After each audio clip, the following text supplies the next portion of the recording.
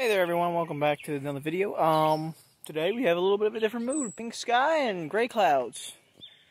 So, by the look at this title, you're probably very interested in what I have here to show you. So let's get right on into it. Swag, bitch.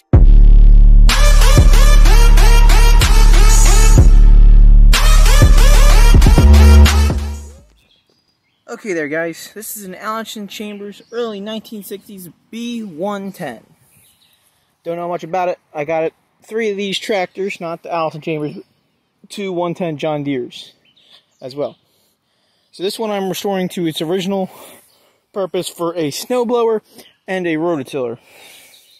Because my tractor, unfortunately, is starting to go. So I need to get this thing working to figure this out. So, don't know much about your older tractors. I just understand that they have a clutch, they have gears, and you can hook up a PTO shaft. Now on this one, I have this here that I don't know what motor mount I need to hook that up to the engine. But what I understand is the shaft comes out the front here. Oh, man. My camera's full fucked up. So, the shaft, the engine shaft comes out the front on another pulley to power the snowblower or whatever else is there. That's from what I understand. Now, besides that, I have another question for you guys, if you guys know anything. This right here, this system, from what I understand, this is the PTO shaft.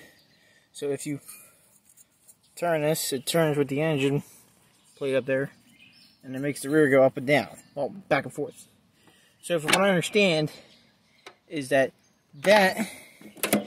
switches gears. But what I don't know is this the clutch right here that I'm supposed to maintain? Because it seems like this is the only brake pedal I have on here. And I don't know what it's supposed to exactly do, whether it's supposed to engage or disengage the clutch. Like, I'm trying to figure that out still. So, if somebody could give me a little bit of pointers and shit on this, I would love to help. The only other question what I have is there supposed to be a pulley that goes on here to go to this PTO shaft to drive another thing? Because these don't line up, as you can see. Like, I'm trying to figure that out. And how would that system work? Go from there to there into the back to power a rototiller. That's the only thing I was trying to figure out. The seat's a pain in my ass. It's a work in progress, but like that's what I don't know. That's all I understand is that this, you switch gears, it doesn't tell you to hit anything. So that's why I was wondering if this is the clutch right here or just a brake. Because that would be just that. But I don't know if that's a clutch or not. I would have to get the engine on here and start figuring it out. But for me to do so, I need to have that. Well, it's getting dark here, ladies and gentlemen. So if you guys enjoy the video, I hope you guys can give me some pointers and everything. If any of you have a rototiller attachment for one of these, please let me know. If you're in the tri-state area, from Washington, from New York, Jersey, Pennsylvania, or Washington, D.C., or Virginia, please give me a call, shoot me a text. If you got a rototiller and you need to get rid of it for this allis-chalmers, I am looking for one. Because I'm getting older. My parents they're not getting any younger.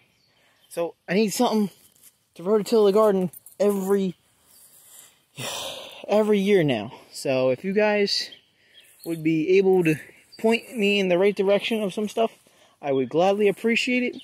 If there's anything you want to see on this exactly, you can always leave a comment in my down below, and I will get back to you as soon as possible. But this was the allis-chalmers. I don't know the exact year of it, I will say that now. It's all I know is it's 1960 to possibly a 1974. I wasn't told the exact year of it, so I can't find anything else out about it. I do have the engine block, so if anybody wants to see that, that'll probably be in the next video. This is going to be part 1 of just a tour of the allis-chalmers B-110. So I hope you guys enjoyed, and I hope to see you next time. Alright, I will catch you guys later. Tell me pretty lies, look me in the face, tell me that you love me.